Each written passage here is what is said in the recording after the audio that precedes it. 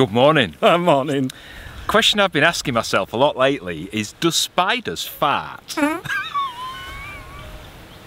You see, I've asked about 6 people and that's the response I get from every single one of them. I weren't expecting that. Since we've been up here in Highland, Scotland, I've been asking myself a lot of questions like that because it's different, innit, up here? I've been asking a lot of questions. This morning, we're in a sheep field. Yes, we are. We are actually in a sheep field. There's been sheep in Scotland for about 6,000 years, believe it or not. Not these ones. No, these are a bit younger. Similarly to 6,000 years ago, they're bred today mostly for meat and for milk. And for wool. And for wool. And believe me, wool comes in pretty handy up here in the Highlands. In the winter it does. Especially in the winter months. Now we're here to find out how lambs are made. Well, we know the mechanics, don't we?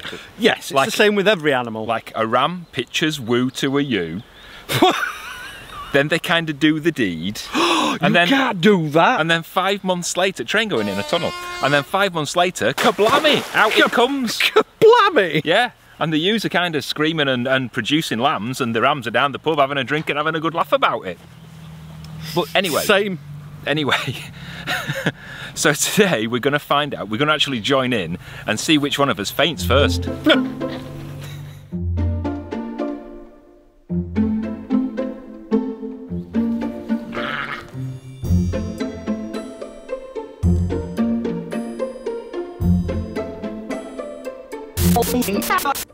Hello. Apparently I've got to give you a bit of a warning because as cute as baby lambs can be, they're not that cute when you're watching them being squeezed out of a ewe's nunny. So if you're a bit nesh, bit of a nervous disposition, it might be an idea to go and get a nip of brandy or go and rump bath and come back in about 15-20 minutes because the scenes that you're about to see could be a little bit unsettling if you've just had your dinner. There, will that do?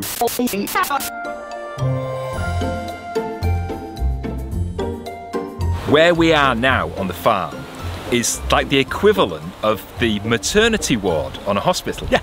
So just behind you is a small field and all the sheep that you can see are pregnant. There's loads of space in there to chill out and get a good old bum scratch. Oh, I bet she's loving that. Oh, you like a bum scratch, don't you? And then just behind us is a quieter part of the field. And you can see the trees and a little hill there. And most of the ewes come into this part to settle down. Because they can get some privacy. Yes, settle down, and this is where most of them give birth, in here. So once the lambs have been born, they're given some time together to bond and get all the licky, grubby stuff off them. Yeah, clean them up. And then once they're bonded, they're then transferred over to the next field, which is like the nursery, and that's where all the mums and lambs are, and that's a really fun place to be.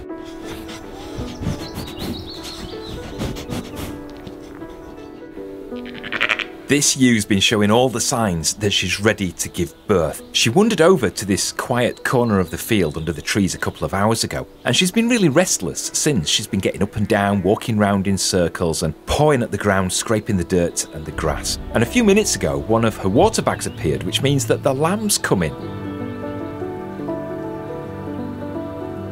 If I slow the video down just a little bit, look closely, and you'll actually be able to see the lamb's head in the bag.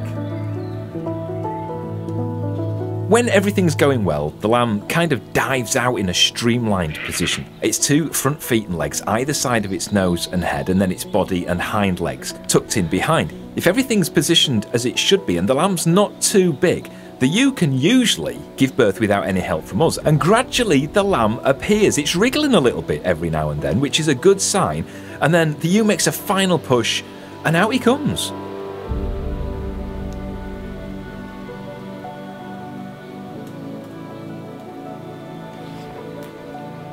As soon as he's born, the ewe starts licking him to clean off all the fluids and get the lamb going a bit. Barbara has a quick check to make sure he's fine, and then within a few seconds he's moving about himself, taking his first breaths and starting to bond with Mum.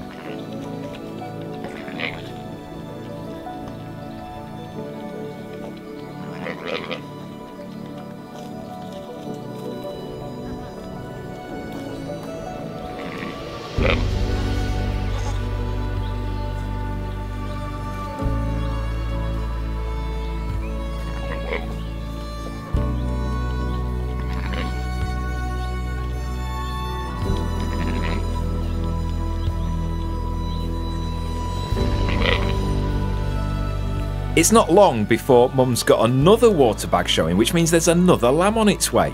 She's got a job on now, trying to clean up the first lamb at the same time that she's trying to give birth to another one.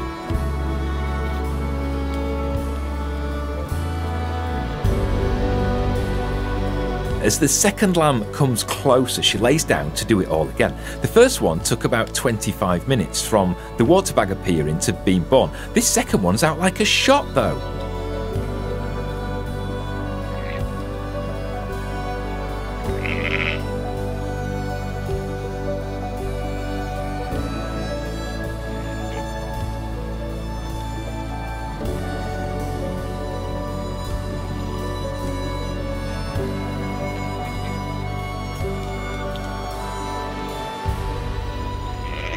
It's not too long before both of the new lambs are up on the feet. Just a few minutes, albeit a little bit wobbly to start with, and they're searching for the first meal already.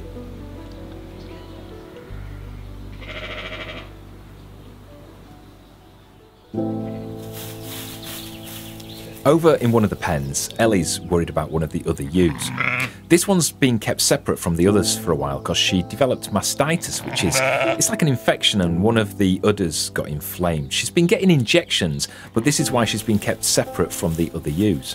Now, she started her contractions in the early hours of this morning, but she doesn't look to be pushing anymore, and there's no sign of a water bag. She does look really uncomfortable and restless too. So Ellie's taken her into the shelter and she's going to try and find out what's happening.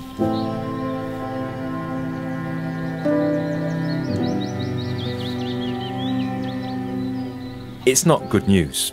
The lamb's not in the right position, and that's why the ewes stopped pushing. She can't give birth with the lamb in the position it's in, so Ellie's going to need to take action straight away to try and get the first lamb out. Otherwise, it's putting this lamb, any others that are in there, and the mum at risk. Barbara helps to keep the ewe as calm and steady as possible, and Ellie reaches in to try and reposition the unborn lamb. She needs to move his legs and feet to get them out either side of his nose and his head. It's proving tough though, the lamb's front right leg's still behind his head, but Ellie manages to release it and delivers the lamb in the right position.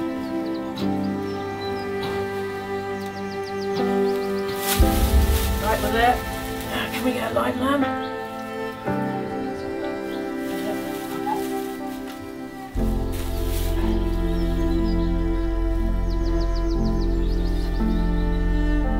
There's a nervous and silent few seconds. We're all just watching as she's trying to revive this newborn lamb, and sadly, despite Ellie's best efforts, the lamb couldn't be saved. He was still passed to Mum and she cleaned him up, and then Ellie carried on to try and save any other lambs that are inside there. Thankfully, there's two more lambs waiting, and both of those are in the right position, so Ellie successfully delivered them both and Mum took over the duties cleaning them up.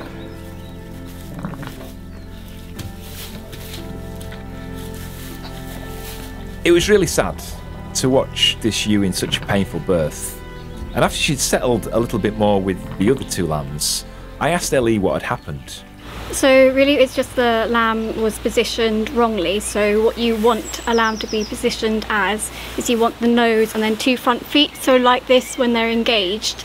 But unfortunately the first lamb, it had his head right down, so actually what was engaged was just the neck, so kind of the nape of the neck area. So that's why she wasn't pushing at all, because it was kind of the wrong positioning. So what probably happened is in the early hours of the morning she was ready to lamb and she probably started pushing then, but as she wasn't able to make any progress, that's why she stopped. And that's why when we were looking at her, that, you know, she wasn't doing any kind of the normal signs or pushing. So when we had her feel, we could feel that the lamb was wrong. So then what you want to try and do is with your hands is position it correctly, so then you've got the two legs and you've got the nose, so you can try and pull it out and give birth to it that way. So this one was quite difficult. Just as I was going in, she was pushing against me as well, so it was just kind of pushing the neck further out. So it's a bit of a tricky one, and unfortunately she had been, you know, trying to lamb for a long time, so that's why that one was stillborn. As she had been struggling for a while, that's why we then went on lambed on the two second ones as well, which were positioned normally and very easy to lamb. So yeah, just bad positioning, and that's why she just couldn't do it herself really.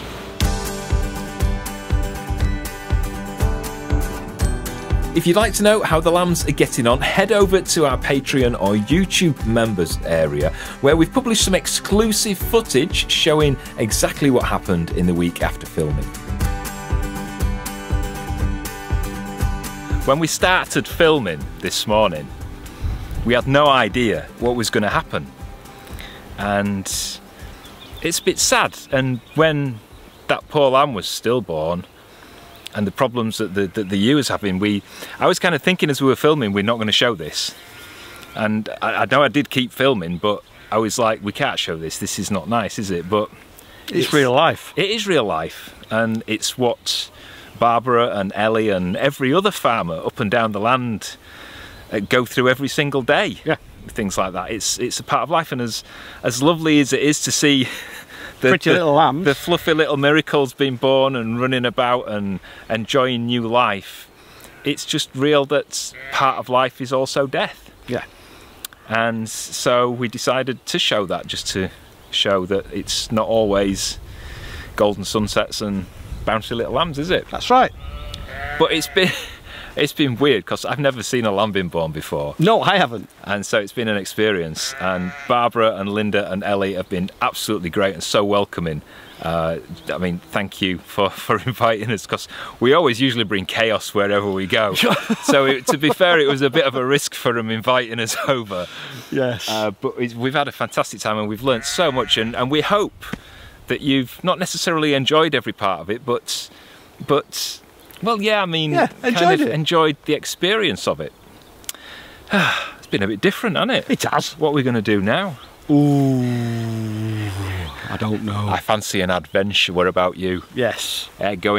Looking for some history. Yes, let's go look for some history. Or owls. I like owls. Shall we go see if we can find some owls? I know where there's some owls. Do you? I know where there's some owls. Oh. If you've enjoyed the vlog, we hope you have. And if you're not already, please subscribe to the channel. Hit the thumbs up button. And if you hit the notifications bell, YouTube will let you know every time we release a brand new video, which is normally every Friday at 4 o'clock. If you'd like to help support the channel and keep us making these, there's a couple of ways you can do it. One is to become a YouTube member, and you get loads of exclusive content and perks and bits and pieces like that. Yeah. Or you can join us on Patreon. There's a link up above Sean's head on screen, on most screens, if you want to have a look at that. Or you could just stash a lot of cash in a brown envelope. There's other ways you can support the channel too. They're down in the video description if you fancy having a look at that. Have you had a good day? I've had a brilliant day. Are you ready for your tea? I'm ready for some fish and chips. Oh yes. We'll see you next time. Take care of yourself. Bye bye. Ta-ra.